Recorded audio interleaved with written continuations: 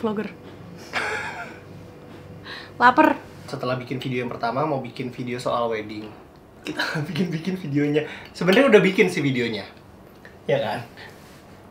Hey. Laper banget aku tuh. Tapi kepanjangan. Jadi kita terinspirasi dari salah satu YouTuber yang kita suka tonton juga. Dia bikin sit down chat, cuman dinamis aja gitu loh, belakangnya tuh foto-foto. So we're doing the same thing. This is a green screen, back to green screen, back to foto. Jadi kayak ini aku yang edit ya harus. Itu tuh juga banyak kan foto-foto wedding kita tuh banyak, cuman kayak nggak tahu mau taruh di mana, jadi di sini aja ya. Banyak, makasih Ikmal. Ya kita gini. Thank you Ikmal, thank you Kita gini biar kelihatan banyak. Kak, Q&A ini upload kapan ya Kak? Itu nanyanya kapan? 19 minggu yang lalu. Wah. Pertama kali kenalan di mana? Pertama kali itu adalah premier film bebas. Gue ketemu sama cast and crew-nya yang keren-keren banget. Salah satunya Ono gitu. Salah satunya Ono. Terus gitu. Do you still remember how? Aku masih inget loh. Masih inget. Apa? You're wearing a tux. Apa namanya? Bukan double breasted, apa namanya? Apa? Yang ada beginiannya apa? Cummerbund. Ya, kalau pakai cummerbund itu. Terus I said, congratulations. Pokoknya semuanya aku congratulations because I really like the movie dan mereka semua talented banget. Just a fan. I was a fan. I'm still a fan. Udah gitu pertama kali kita ketemu. Ya. Kamu mau tahu pakai apa? Pakai blazer warnanya agak kayak emas. Bukan emas, coklat emas gitu. Kasih lihat foto-foto pas akad dong, Kak. Ya nih. Nih. Capture. Kan taunya waktu itu cuman akad doang. Resepsinya udah belum, Bang? Udah belum sih, Bang? Belum. Dan aku rasa kita kayak nggak resepsi deh. Rencananya sebenarnya 1 tahun setelah nikah, berarti November 2021. Tapi November 2021 itu situasinya masih sama aja dengan waktu kita nikah. Terus travel kalau nggak salah untuk kakak kamu yang di Australia masih susah. Iya, kan? pokoknya kita nggak mau ada acara kalau misalkan keluarganya tercerai-berai gitu loh. Beneran lengkap, beneran lengkap. Maunya lengkap, tapi enggak gitu. Adekku nggak bisa pulang, kakakku nggak bisa pulang, dan they're really my best friends. Jadi nggak mungkin banget kita resepsi tanpa mereka. Tapi maksudnya kita sempat mikir sih apa kita resepsi nanti kalau misalnya semuanya udah really fine, but apa ya, kayak garing gak sih? Kita sekarang udah 2 tahun pandemi masih garing, men. Garing kayak udah kelamaan. Gimana tanggapan ortu soal konsep nikah yang kalian inginkan? Kita beruntung banget karena mereka memegang prinsip bahwa kalau misalnya menikah itu adalah harinya kita. Harinya yang menikah. Harinya yang menikah. Jadi mereka sangat mendukung apapun, yang penting kita happy gitu. Yep. Apapun yang kita berdua mau. Apapun yang kita berdua mau. Dari dua belah pihak ya. Provided sesuai budget. Budget siapa? Kita budget sendiri? Iya, budget sendiri. Iya, bener. Mereka agak kayak udah silakan. Terus awalnya kita sempat bikin konsep untuk nanti kalau misalnya COVID-nya sudah berakhir, sampai akhirnya kayak nggak bisa deh, kayak we really wanna make it official now. We can't wait to get married. We cannot wait. I cannot wait untuk mengunci dia.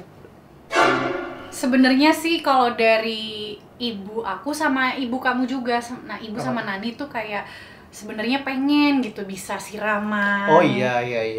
Gitu kita kan juga sebenarnya kan pengen. Kitanya juga pengen, tapi ya I prefer the traditional way gitu loh.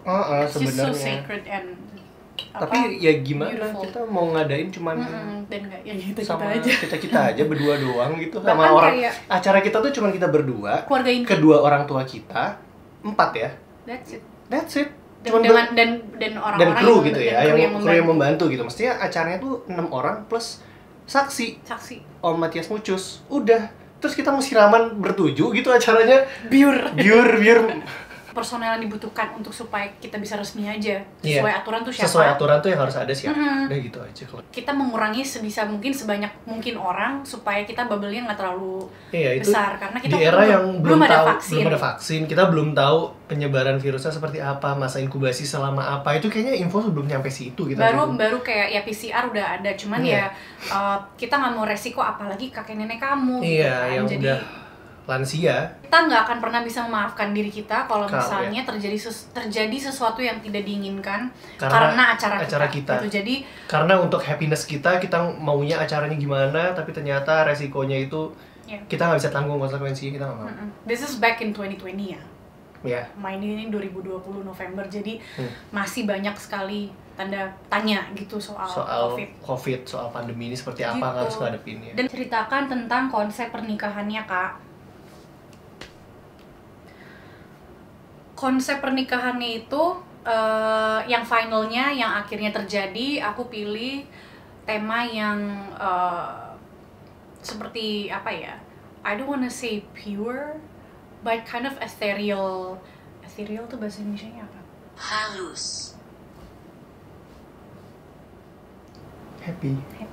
Okay. Jadi dekorasinya itu sama Cosa Projects, terus bouquetnya dan segala macam kayak tanaman-tanaman, hiasan-hiasan yang dari bunga. Ya itu sama Mimsy Botanical. They're so good at what they do. Kita seneng banget. Kok private, Kak? COVID. Ya. Dan kalaupun nggak COVID kayaknya akan private juga sih. Sempet mikir kau aja deh ribet. Tapi kita nggak berani karena takut malah akhirnya jadi bocor. It's happened before. Maksudnya kayak susah banget untuk nahan rahasia, dan kalau misalnya kenapa-kenapa ada media, terus ada banyak orang mungkin ya gear banget ya. Cuman kita mengantisipasi kalau misalnya tiba-tiba kita masih populer gitu ya, terus ada media, terus jadi ada kerumunan, and then yang kita sebenarnya nggak inginkan jadi ada cluster COVID. No. Jadi makanya kita COVID nikahan Shabrina. Sekarang nggak mau disebut Shabrina aja. Jadi kita sangat sekretif soal ini gitu. Jadi terkesannya kayak kok tiba-tiba sih? Enggak tiba-tiba kalau kita ya. Kalau nggak mungkin terjadi acaranya. Jago banget. Kita nggak cerita ke teman-teman. Ada cerita, guys. Ada cerita yang mau aku ceritain. Jadi ayah out of excitement dia kirim ke teman-temannya, udah nikah nih Shabrina sama Bas, udah official gitu. Padahal sebenarnya tunggu dulu, jangan dikeluarin dulu itunya. Kita udah nyiapin announcement untuk ngomong sama teman-teman setelahnya gitu. Tapi ayah saking excitednya dia akhirnya kirim ke teman-teman yang dimana ada Mas Adib Hidayat, dan Mas Adib Hidayat taruh di Twitter. Dan teman-teman kita yang belum kita kasih tahu karena acaranya belum selesai. Acaranya belum selesai. Jadi stepnya adalah kita itu foto berdua, kita foto sendiri, foto pakai tripod sendiri, terus kita bikin tulisannya, mau ngomong announcement-nya apa, untuk keluarga ada, untuk teman-teman ada, beda bahasanya gitu kan. Berapa hari sebelumnya lah, berapa minggu sebelumnya udah bikin. Terus kita akad, habis akad kita mau foto yang foto ini yang lagi makeup untuk foto. Aku udah santai, handphoneku rame. Aku langsung oke, ini dari mana? Sebelum aku ngasih tau Shabrina, aku cari tahu ini dari mana. Yang pertama ngomong Adib Hidayat. Oke. Aku pelan-pelan datang ke Shabrina lagi makeup. Shabrina, kamu udah tahu? I'm not a bridezilla, but I became one that time. Kamu udah tahu? Terus habis ngeliat, now we can laugh. Back then we couldn't. Kenapa? Karena akhirnya jadi dapat telepon dari teman-teman. Kalau nggak ngasih tahu gue sih share blah gitu, kayak kalau udah nikah tiba-tiba kayak I'm so sorry, I don't mean to not tell you, but this is just strictly family. Gue taunya dari detik.com. Gue taunya dari understandable, pasti sebel gitu. Tapi ya kita juga udah nyiapin buat lo doang. Nanti baru ke media, ini tuh yang kayak step paling terakhir, kok tiba-tiba udah duluan gitu. Tuh ya jarak dari ayah mengirim ke grupnya temen-temennya sampai Mas Adib taruh di Twitter tuh cuman kayak kurang dari 10 menit. Kurang dari 8 menit. Jadi ayah kayak, ayah tuh baru kasih jam segini, kita ngeliat jamnya, diposting jam segini, teman-teman kita udah nelpon, kita udah bingung. Kita kayak, kenapa ya sih? Kayak ya udah, satu hal yang kita pelajari adalah next time untuk orang-orang lain yang menikah, jangan ngurus sendiri, pakai WO aja. Nah, tapi next time untuk orang-orang lain yang menikah, let the bride and the groom become the first person to announce it. Jujur kita pusing banget itu, kayak hari-hari kita harus ngejelasin satu-satu. the thing with every wedding pasti ada sesuatu, pasti ada kejadian yang kayak tidak sesuai dengan rencana gitu. Cuman ya itu ayah juga udah yang kayak maaf banget gitu.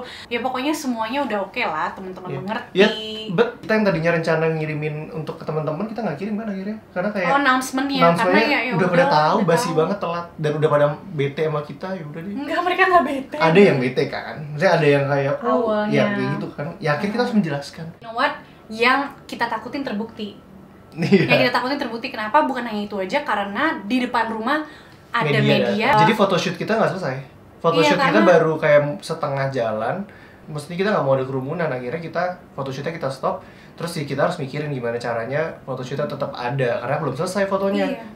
Waktu pas kejadian itu kita ngerasa kayak ya kita pengen ngumumin tapi kok diumumin sama orang lain ya nikahan kita. Kita gimana caranya semua ngumumin. Akhirnya beruntung banget kita kerja sama teman-teman yang juga jago gitu, ada Gigi sama timnya. Terus Gigi itu videografernya Gigi, karena kita belum photoshoot. Obviously kita belum punya foto apa-apa untuk kita posting. Kita mau posting apa? Oke, ada foto-foto pada saat akad gitu-gitu kan. Terus basic banget gitu doang. Oke. Footage dari video nikah. Nih. Nah, kita footage yang ada apa? Kita cari, ngedit lah berdua hari nikah, ngedit video berdua sama Gigi, kita nyari footage bareng, kita milih ini gue yang ngedirect gitu ya, maksudnya maunya gini kita loop aja video, karena videonya juga cuma berapa detik, pakai efek itu kan nge-recordnya pakai handphone juga. Itu gemes sih, aku suka sih. Untungnya kita punya footage yang itu. Kalau kita belum punya footage apa-apa kayak posting apa, posting gini, aku sama penghulu.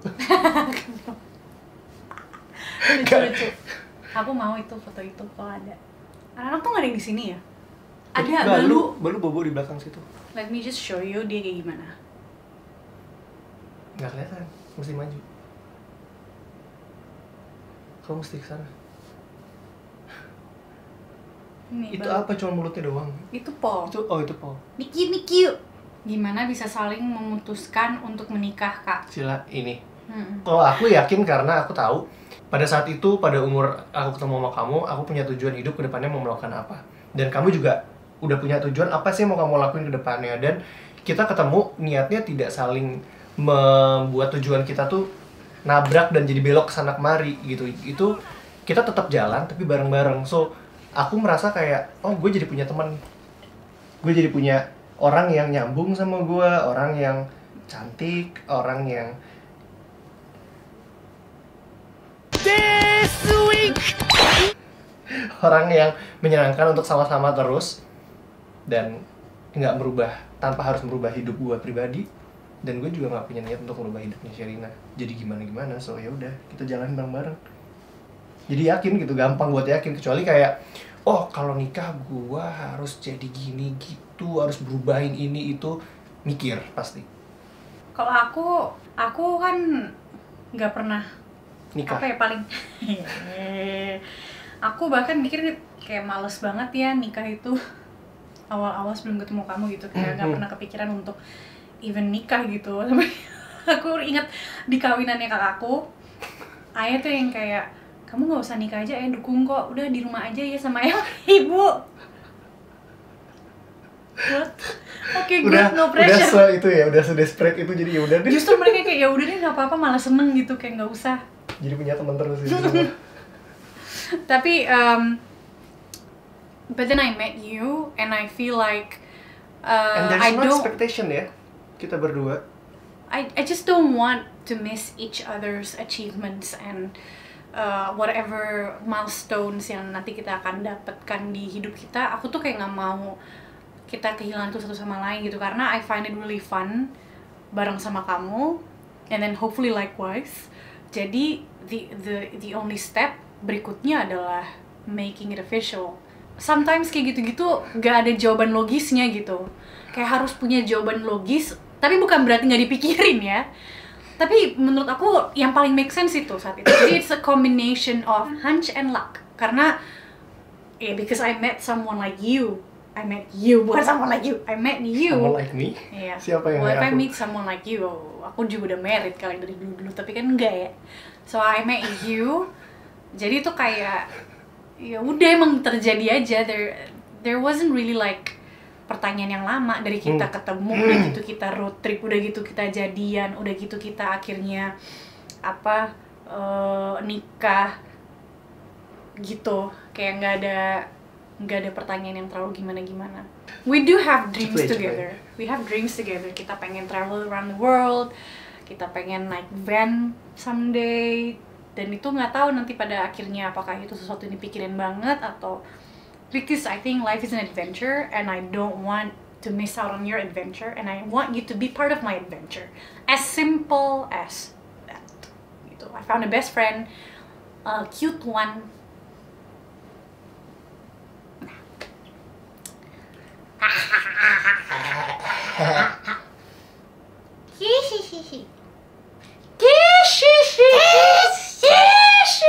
Aku kiri Kak Baskara adiknya Kak Shabrina, ternyata suaminya. Kalian mirip. Bukan aku kira tapi aku kiri. Mau taruh situ. Oh, topan dulu. Sempet salah atau ngulang nggak Kak saat ngeakad? Hehe, sempet. Lo tau nggak aku jantungan aku tuh kayak, aku mikir kayak, aduh harus ngulang lagi konsepnya hari lain. Kalau 3 kali ngulang, kalau 3 kali ngulang harus ganti hari. Aku 1 kali doang kok ngulang. Kok bisa senatural itu Mas? Karena ini bukan acting. Maksudnya apa sih senatural itu? Iya kan? Kan biasanya itu kalau diomongin kalau pertanyaan acting, kok kalian actingnya bisa natural sekali gitu kan? Nah, kok bisa senatural itu Mas? Ya karena ini bukan acting. Karena kita berbakat. Terus kita cerita kali ya, mungkin kalian nanya soal ya apa yang cerita? Saksi kita. Aku nyari pertanyaan itu. Saksi kita. Jadi kita waktu itu nyari-nyari saksi sampai akhir kepikiran Om Mucus. Karena Om Mucus itu adalah ayah aku di film pertama masa kecil petualangan Sherina, dia ayah Darmawan. Kemudian dia juga ternyata ayahnya Baskara di Lost Man Broto. Jadi Pak Broto. Yeah. I just think it's really nice. Yeah. Terus Om Mucus dateng, gemes banget. Terus kayak merasa, kita foto-foto kita kirim ke Tante Mira ini tadi fotonya gitu. Dia pengen ikut. Mbak Mira kasihan.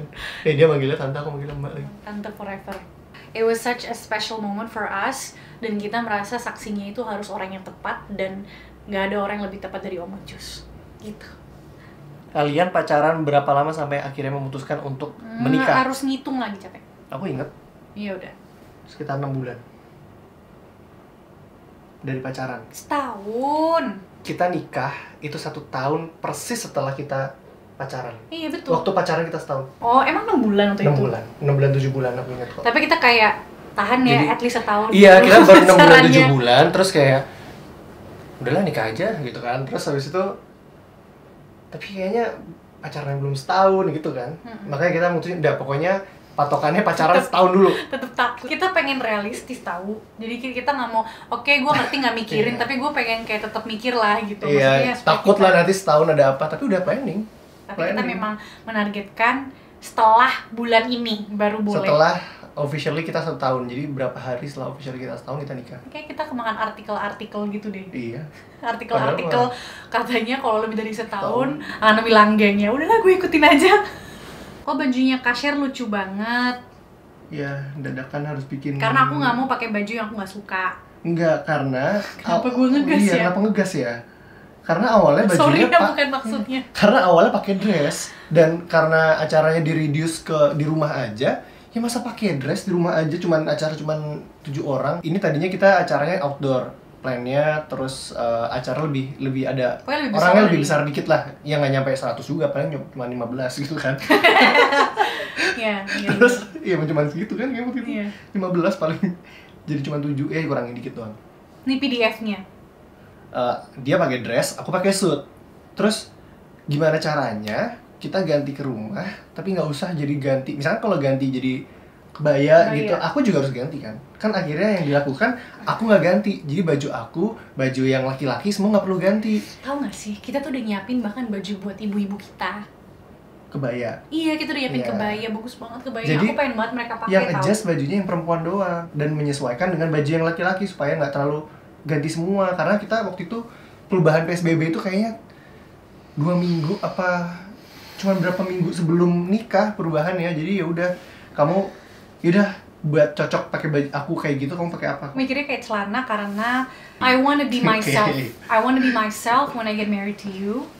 I understand that dresses are fun. That's why the plan awalnya itu adalah untuk pakai dress gitu, because I wanna look elegant dan pokoknya aku ingin cakep lah gitu loh. Susah banget sih gue ngomong cakep, gue pengen cakep. Tapi in the end ketika ini jadi menjadi sangat intim, I just wanna be myself. Iya, a better version. Di make upin dan lain-lain, tapi I wanna be myself when I enter gitu. When I enter this new chapter with you gitu. Kayak aku ingin nyaman duduknya, jadi aku milih untuk pakai celana. Terus aku pengen diri aku, dan itu didukungnya sudah. Terus bikin ya lumayan magic gitu ya, bikin berapa minggu sebelum sama Mas Ahmad. Thank you juga lo buat Andhika yang ngebantuin dan Ranti yang ngebantuin untuk look bride-nya, untuk nyari pakai House of Jealousy buat veil-nya. Bikin beads kayak semacam pearl bando sih, udah gitu ada veilnya itu House of Jealousy, bajunya Ahmad, dan mencari desain bersama-sama Andhika dan Ranti. Bajunya Ranti nyari bahan tuh kalau nggak salah di Majestic ya. Aku lupa sih Ranti dapat di mana. Congratulations atas pernikahannya ya Ranti. Aku sepatunya bikin sama Sashlerin, specifically nggak mau sole yang leather, aku pakai faux leather. Terus aku suka banget karena di bawahnya tuh bisa di engrave gitu, bisa di ditulis. Terus cincinnya kita sama Tulola Bridal. Ini juga customize. Cincinnya ini lagi. Ini juga nggak kelihatan tau. Zoom banget. Nanti kan dilihatin ada fotonya nih. Oh, iya gede banget. Ini bagus banget, aku sih suka banget. Aku suka yang simple. Kita nggak mau perfect, kita nggak mau yang licin. Kita mau sesuatu yang ada a touch of artistry-nya, ada dibikin gurat-gurat. I love it so much. Aku juga. Ini tuh sebenarnya satu set dengan engagement ring-nya yang juga dari Tulola. Langsung kepikiran Tulola sih kalau udah soal ring. Kamu tahu nggak ini cincin ada di mana? Hah? Ini punya siapa? Kamu. Ada di mana? Ada di tempat-tempat cincin. Itu dari Kia. Hai Kia. Untuk budgetingnya gimana ya? Pakai Excel. Dan itu hanya bisa Baskara yang ngerjain. Pokoknya soal konsep Shabrina yang mikirin, soal eksekusinya masih mikirin. Ini kliennya, aku WO-nya. Tanyaan penting. No. Kenapa nggak milih Saddam? Ini bukan film, nak. Ini dunia nyata. Saddam itu sudah punya anak. Dia baru saja. Congratulations, Saddam. Itu bukan Saddam. Itu Derby. Mindernya di sini aja. Jadi masuk juga gitu loh. Jangan cuman apa itu yang masuk. By the way, ini tempat tidur, guys. Iya. Udah yuk. Ya udah deh.